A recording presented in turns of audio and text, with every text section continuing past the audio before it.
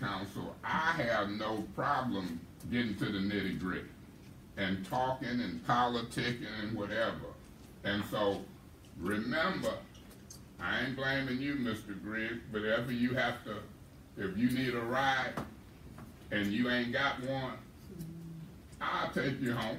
No. You don't have to leave no meeting when we trying to take care of business because other people left. Okay. Oh, believe me, that's relevant because she said she wasn't here and left. That was her opening statement. Madam Chair, it has a lot to do with information and flow. Madam Chair, I don't want to appeal you. You need to quit interrupting me when I'm making points. You want me to appeal? You want me to... So thank you so much for coming and speaking, because at the end of the day, we will continue. I know I can speak for myself. I will continue to do the will of the city. I will continue to be civil, and I will not throw jabs, because there's so much work to do in Flint. We don't have time to do that. Point of information. You threw a jab when you lied on me and say I called you MF and B's on this public microphone, didn't you? That is an improper point of information. Continue, Dr. Lewis. All right. Thank you so much, Councilwoman. But, Madam Chair, excuse me. But I would also like to just briefly address that as well. Mr. Mays, you say there's a lot of things under your breath. And you made that comment that day I was walking in, and News 25 caught that. And you begin to go back and forth. They caught the heated argument. See, a lot of things that's said over there, we don't hear. Point of information. And a lot of things. What's your point? Through you to the speaker, News 25 is here. I want to see if she say that I said MF and B's. That's Mr. what Mays, you that's said. an improper point of information. Thank you. So as I conclude, a lot of things that's said over there, people don't hear it, and a lot of things that's said over here, people don't hear it. But we hear it well. I hear you well. Thank you, Madam Chair. Are there any other members of council who wish to address the public? How many minutes do I get when you give me the floor? You have 5, but okay, now, Ms. Madam, point of order. I can use 3 of them in the last minute to make a motion. Ain't no rule against it. Why are you interrupting me? I get 5. I can make a motion in the 2nd minute, the 3rd minute, or the 4th minute. Why are you doing this? You trying to make it seem like I don't know root? Point of order. But Councilman Mays, you specifically ended our dialogue by saying I have an add-on and passing your add-on on, making it the focus of our attention when we are on a specific motion. That is out of order, Councilman Mays. I appeal the ruling of the chair. That ain't out of order. There is an appeal of the decision of the chair. If there is an appeal. There's an appeal now? Get with it, Miss Fields. Point of order. Rule on it and give me back the floor. She don't know what's happening. So that is why, as the honorary park ranger of Flint, me, Yogi, and Boo Boo believe that we should declare July as Parks and Rec Month in the city of Flint. Councilman Lewis, you have the floor. Thank you. So it was last council meeting, we went into, last council meeting we had a discussion about an appointment. And the appointment, we were talking about someone being called a boy. Well, it was very disheartening to hear right after we had the conversation about someone being referred to as a boy. And the council was adamantly against it. As soon as we had that conversation, one of my colleagues in the 6th Ward, she got caught on the mic, and it picked up her saying towards me, "Girl, bye." And that troubled me. It troubled me because we're having a big conversation around why we should not appoint a lady who called a black man a boy. And then while I was engaging, while I was having, saying a statement about, let's make sure that we put the whole conversation in context, just so we can see it and put it on record and move on and vote how we vote, it was picked up on the mic, her making the statement towards me, "Girl, bye." It sounds like a double standard. We can't get upset and call it highly racialized when someone is called boy, and then we turn around and on the mic when we think that it is not picking things up and make the comment, girl, bye. That's not acceptable, and that's not the way we should operate on council. I'm definitely going to address this because Councilwoman Lewis didn't, if she talks about here in the whole dialogue, she should have understood that I first described the difference was gal and boy.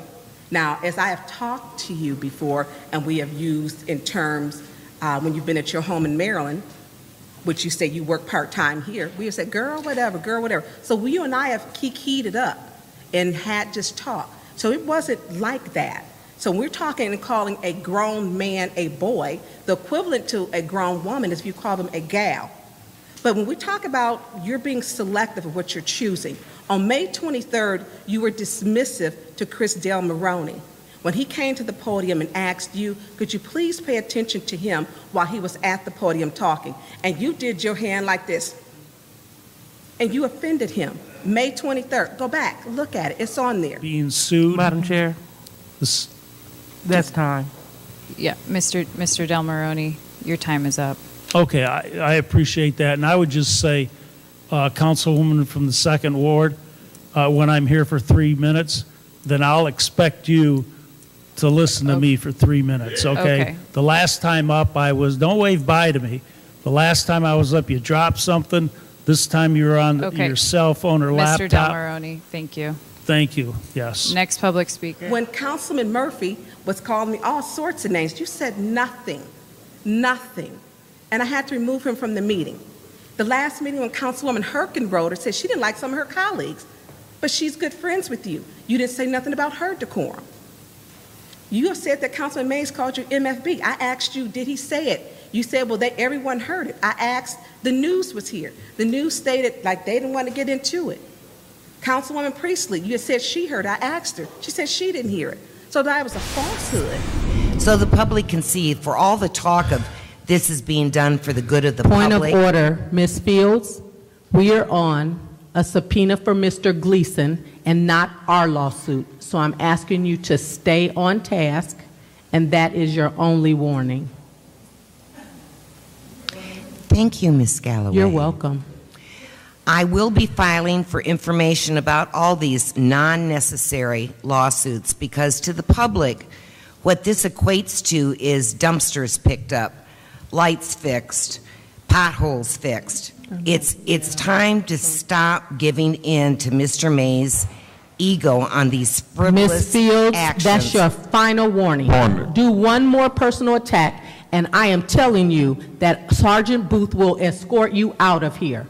That is it. Does anyone else want to make any comment on this motion? Hearing none, Madam Clerk, roll call to approve. I got council people, and I'm going to wrap up, telling me don't do point of order, point of information, and when I talk, they do more of them than I do. Hypocritical. So God bless the city of Flint. Stay tuned and be careful who and what you listen to. And I'm going to be careful what I do and say and how I am. But believe me, at 60, I'm almost out the door. We're going to be all dead in a minute. Let what you do and say speak for you. God bless the citizens of the city of Flint. They are most important. That this council showed compassion for folks who came. One of them, the Taylors, his mama died. That was on Carpenter. And the other one was the 6722, who was the lady on Fleming. And then the one that Miss Galloway had a problem with was the pretty-looking girl that I knew. That's my opinion. Because she asked questions about who she was. Councilwoman Galloway. Mr. President, I just want the record to show that I never did not support these two. My concern was that these two addresses were grouped in when Mr. Mays included 2 additional addresses that did not correlate with the right of first refusal. The two people that were before us on these properties, they actually had the right of first refusal. The addresses that Mr. Mays is speaking of the constituent that came, spoke before us and said she had a mortgage, and Mr. Mays gave her the list, and she identified two properties that she was interested in. And so Mr. Mays is consistently saying he doesn't like to vote on things together, and yet at times he wants to force us to. And so I do support these two. I was empathetic with the young man whose mother passed away. And so I'm not denying this. I said no to the additional addresses that Mr. Mays tried to take advantage of in that environment. So I just want the record to be clear that Councilwoman Galloway did support it, did not support the additional addresses that were added at that time. I want to say to Ms. Galloway, that's how you stay in hot water. You gonna publicly say I'm trying to take advantage of folks? Let me tell you, Ms. Galloway, I wouldn't care if we kept 20 properties that was agreed upon. Every owner-occupant got the right to first refusal. I don't care if Maurice called it to my attention. I don't care if R.L. Mitchell or you.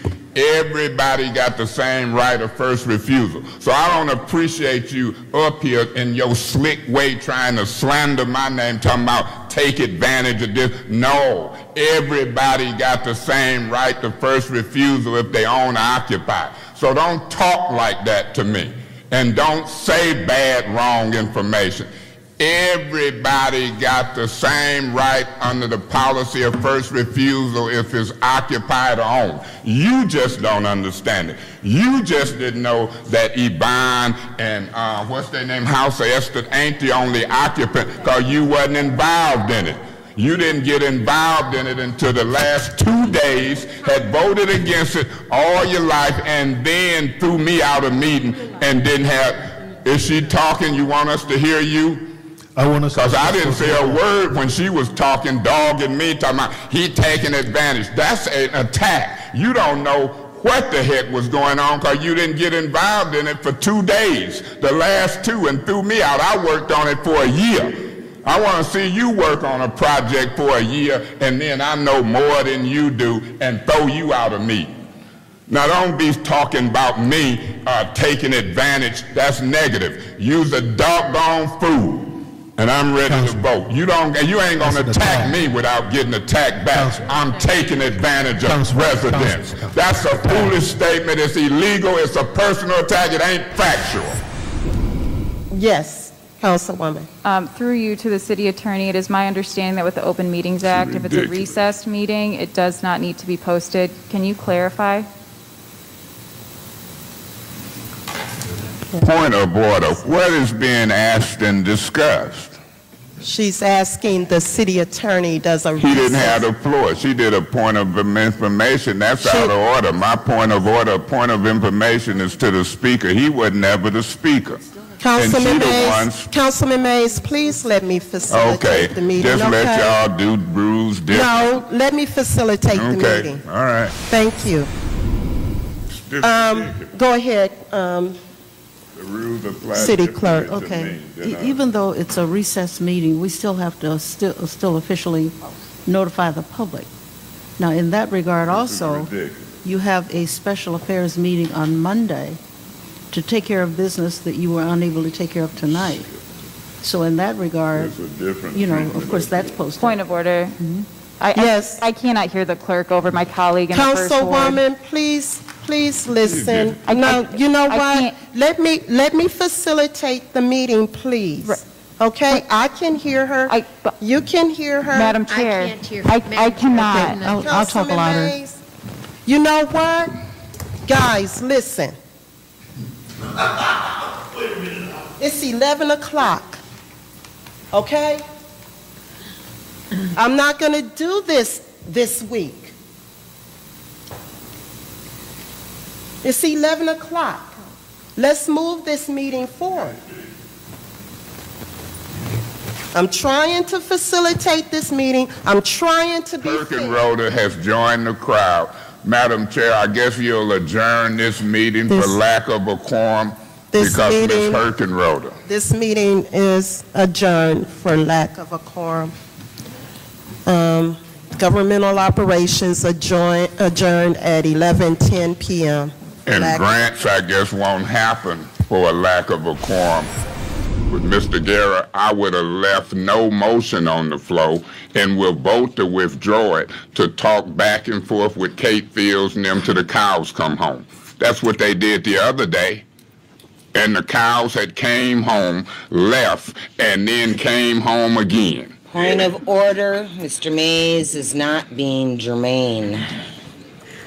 Councilwoman Fields, thank you for your Yeah, I'm not going to be Jermaine, Tito, Michael, Jackie, or none of them. But I'm going to talk about this AECOM contract. Now, ain't that a cheap shot? Here I'm talking about the contract, the time spent on it, and she talking about the Jackson 5. I am Jermaine then. I'm listening to Kate Fields telling y'all what to do. You're going to end up in a world of trouble. I guarantee you, I'm going to guarantee you that. I'm going to guarantee you. Oh, we will bring this council special affairs meeting back to order. Remember, I'm going to end by saying this, then I'm going to say God bless you and God bless the citizens of Flint. When y'all go low, guess what I do? Get right with you. So y'all might well cut that strategy out. It ain't going to work with me. God bless you. God bless the citizens of the city of Flint. And I pray for me and my family. And when I ask for forgiveness, it's in my room. I got girlfriends I don't call. The administration better start ringing our phone. Because I ain't chasing damn man and ain't chasing too many women at age 60. Thank you, Mr. President. You're welcome.